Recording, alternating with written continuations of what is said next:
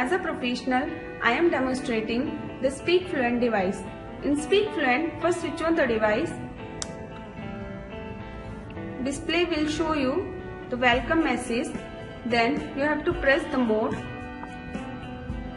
The first mode will appear on the display. The first mode is delay mode, where you can see the delay is 1.2 seconds, and by default in correspondence of 1.2 seconds you can see the fixed MXSR, that is maximum speaking rate, is 80.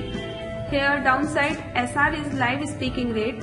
Live speaking rate in such a way, whenever a person speaks in the mic of the headphone, he gets back his own voice in the headphone, and that reflect in the screen of the Speak Fluent. Here patient has to read or speak a single word, and he again has to hear his word in the headphone, then he has to speak the second word. In second mode, loud plus noise mode. Here with max fixed delay 0.3 second, we have inbuilt the masking noise binaurally. Patient has to keep the noise at 6 by pressing this increasing button. He can increase the volume till 6. In this mode, he'll feel the environmental situation and he can practice by reading or speaking any story, any words, any sentences here. Here he can practice the words where he face more problem or he stutter more. He can practice those words by stretching the vowels. You can see the battery symbol over here, which will show you the battery is full or low or required to charge. In third mode, that is masking noise, is given binaurally. When person speaks in headphone, then this V show you the bars, that is a visual unit of loudness level. In fourth mode, this is tone mode or pitch mode, where the pitch range is 100 Hz to 14 kHz. It is just giving for the relaxation exercise of the patient. Patient listen the humming sound in the headphone, and he can copy that sound accordingly by introducing the breathing exercises in between. So if I talk about the delay mode, patient has to speak or read a word or a story or any monologue for 15 to 20 minutes by following the delay. If he doesn't follow the delay, then this display will give the blinking indication. For example, right now I am doing how it works. I have to plug in. Here you can see the symbol of headphone and the mic and the charger. So look at the headphone jacks and place accordingly. Mic should go inside the mic. Then patient has to wear the headphone. My name is Sonia Gupta. I am practicing with Speak Fluent.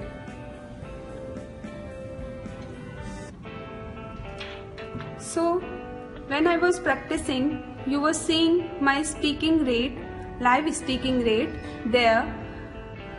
I was following the delay 1.2 seconds and my rate was below 80.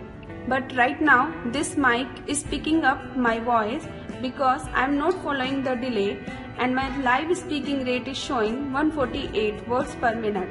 So this display is giving the indication by blinking that I have to stop and I have to wear the headphone and follow the delay. Like I have to speak a word or sentence, then that word or sentence will revert back from the headphone. That is the feedback, delay feedback. I have to follow that, then only I have to speak the second word or the sentence.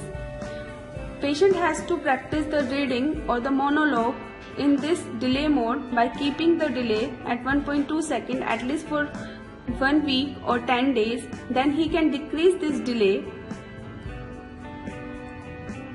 till 0.8 second.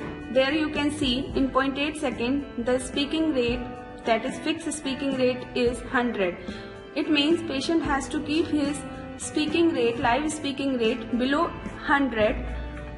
Then gradually he can decrease the delay, and synchronously he can see when we are decreasing the delay, automatically the rate of speech is increasing. Once the patient is fluent in 1.2 seconds, then gradually we have to keep the speaking rate till 0.1 second, that is 180 words per minute, where you can see the live speaking rate is 141. As I am speaking normally, so my speaking rate is 138 words per minute. But the display is not giving any visual indication because it is just below the 180 words per minute.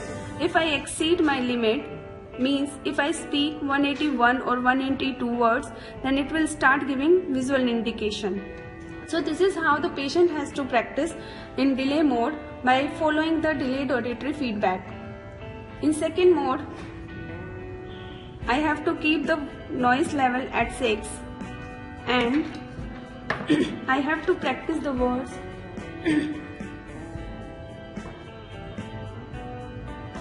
for example, papita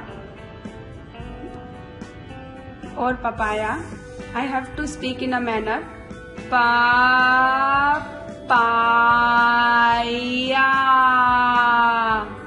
So patient become automatically louder. In third loud mode, you can see the volume bar. Whenever I will speak, I can see my loudness here.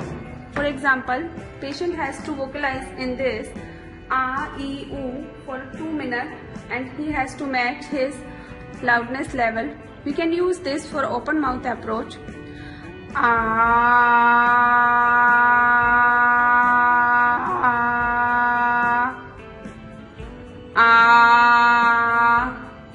O, E. So this is the masking feature. As the masking feature automatically create the Lombard effect, so patient's loudness become more higher, means he become more louder. So patient can visually monitor his loudness as well.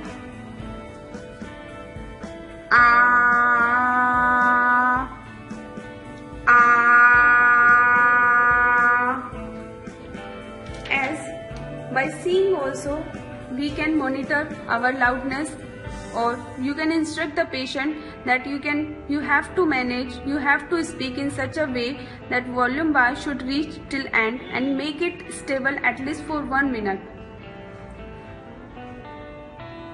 In tone mode,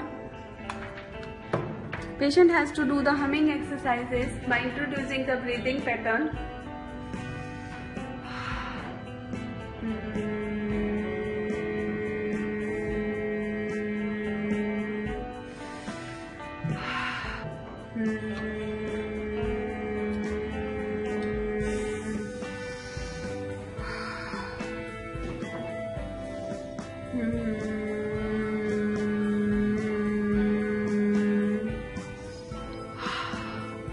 So this is how these 4 modes are implemented for improving the fluency. We can use first mode for 15 to 20 minutes. We can use second mode for 5 to 10 minutes. We can use third mode for 2 to 5 minutes. We can use fourth mode for 2 minutes.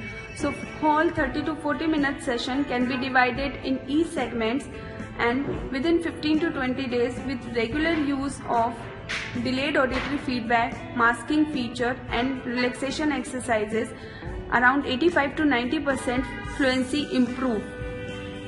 Thank you.